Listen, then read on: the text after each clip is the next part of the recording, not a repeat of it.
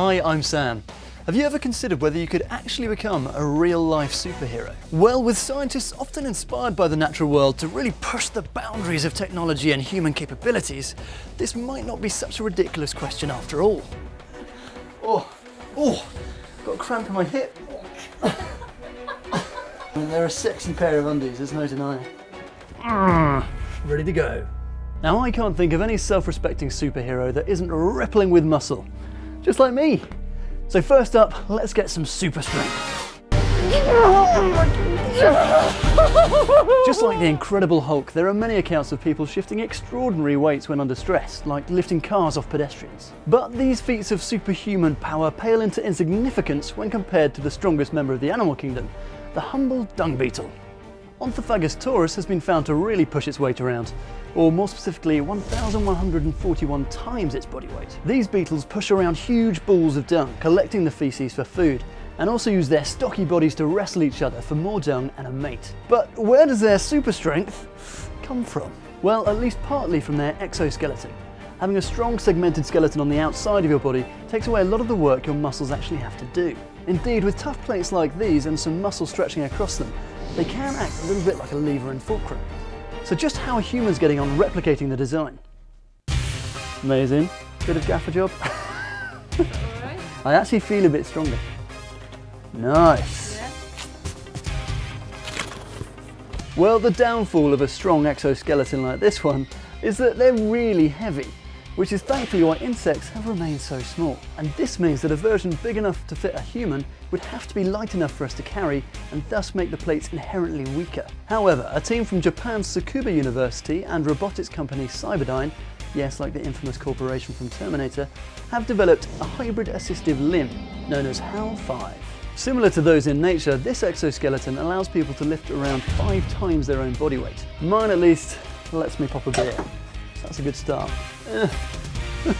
So that's strength sorted. Next, I want to climb walls, a little bit like Spider-Man.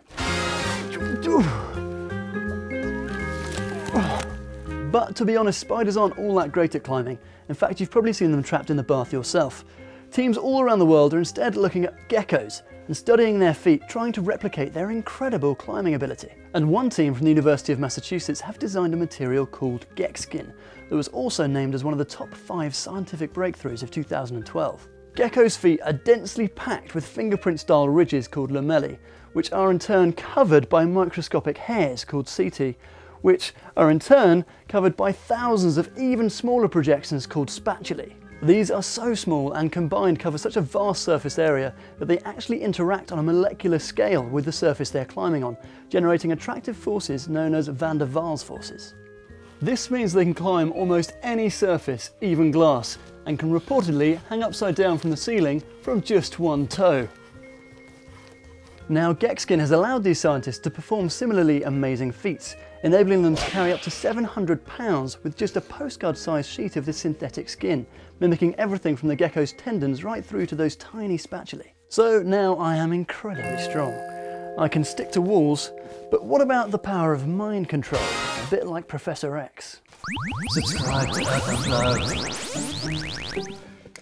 Well, science is actually really gaining ground in the area of mind control. Researchers at Cyberkinetics Neurotechnology Systems in the US are designing a technology that enables paralyzed people to physically interact with their surroundings by using their minds to control robotic limbs. Amazing and exciting science, definitely. But once again, nature is way ahead of the pack on this one. There are loads of parasites that are masters of mind control. Spores of cordyceps, a type of fungus, can infiltrate the body of bullet ants. These infamous insects, who normally have it their own way, ascend into the canopy at the command of the fungi and bite down onto a leaf, clamping their jaws tightly shut, and will remain that way until they die. The cordyceps then grows up, feasting on the ant's tissues, apart from the muscles keeping those jaws closed. And then once it's ready, it will sprinkle yet more spores to create an army of zombie ants. So I'm super strong, I can climb walls, and I can control minds. So let's step it up with flight. Since time immemorial, humans have dreamt of taking to the skies just like Superman. But just how close are we in reality? Wingsuits, inspired by flying squirrels, certainly enable us to glide long distances. The only downfall being that you also happen to be rocketing towards the ground and need a parachute to prevent yourself from smashing into it. So perhaps not quite the kind of flight I'm looking for, but very cute when you see a sugar glider doing the same thing and without the need for a parachute. But in July this year, a team from AeroVelo won the prestigious Igor I. Sikorsky human-powered helicopter competition. They achieved liftoff with a modified bicycle and some huge rotary blades, being off the ground for a whopping 64 seconds and achieving a height just over 3 meters, which is still very impressive and the best that anyone's ever done, but still not quite what I'm after. But what is impressive are Swifts, who can stay on the wing for 3 years. Sadly, our skeletons are just too dense and heavy and our muscles are too small to be able to flap wings big enough to carry us. So there's probably not much danger of me actually catching an arch-villain, particularly if the best I've got is a pedal-driven flying machine. But at least the cake looks cool. So with flight kind of sorted, what good is a superhero if they can't sneak up on people without being seen? Yep, we're talking invisibility. Incredibly, this technology is not that far from reality, with a team from Tokyo University creating a cloak that uses cameras to record images from behind you and project it onto your front. This is similar to a tactic employed by cuttlefish, who try to blend their dorsal surface to the shades and textures of the ground beneath them. Researchers from Texas have gone for a different tactic. They've created an ultra-thin cloak that reduces the amount of light scattering and channels it around an object. If you imagine light bending around you to reform on the other side as if you aren't there at all, in just the same way that running water flows around a pebble and reforms on the other side. So far, they haven't managed to produce this effect in the spectrum visible to the naked eye, but they have managed to make an 18-centimeter cylinder invisible to radio waves by covering it in this incredible cloak.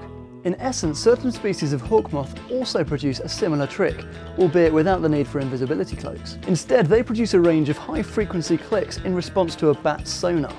This then distorts the feedback to the bat, which hunts primarily via sound waves rather than sight, effectively making the moth invisible.